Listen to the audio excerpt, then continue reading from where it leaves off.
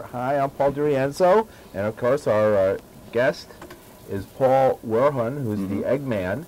And you saw, if you just tuned in, some of the materials he's been making, and we're going to just show you some photographs.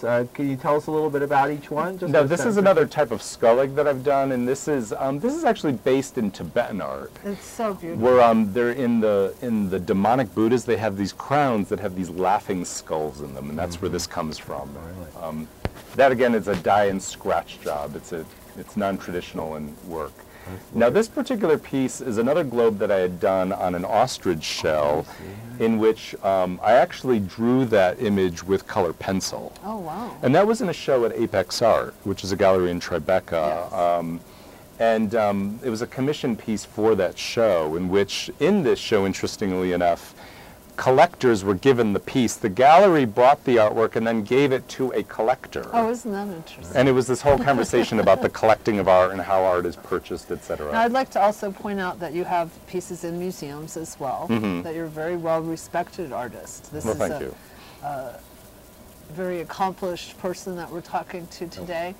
Now this particular Japanese, piece, right? yeah, it's based, I love Japanese printmaking. This is based on a Hokusai print called Breaking Waves.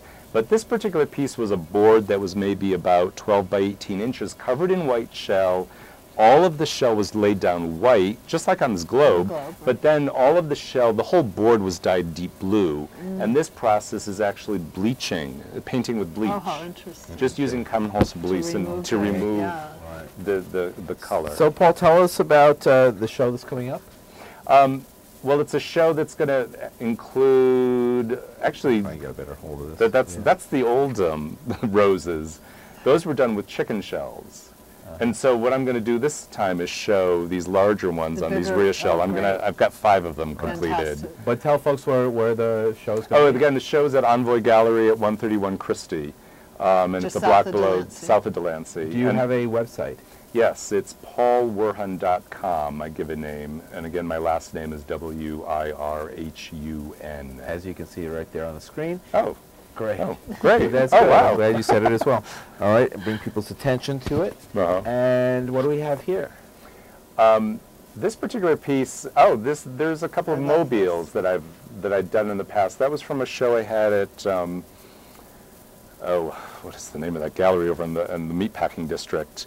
One Naked Egg.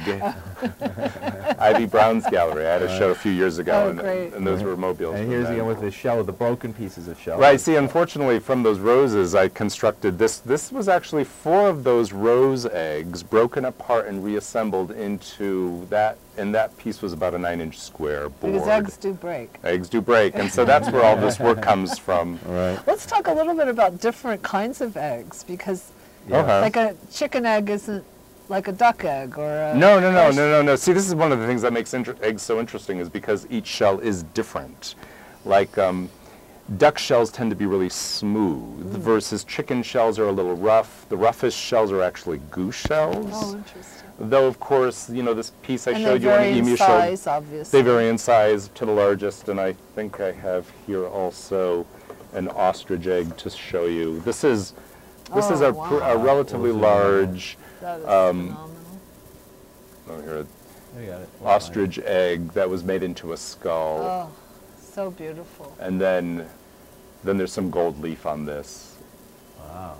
So this particular piece, you see, now, one thing I'd like to say about your work is that, for me, the colors, I mean, over and above the eggs and the whole thing, you have an incredible color sense to me. Huh. The colors are so beautiful in the globe, in this, in all the different pieces. Obviously, in the more traditional pieces, they're traditional colors. But in everything else, you seem to achieve these incredible degrees of coloration, depth of color, contrast of color. I think you have an amazing sense of that.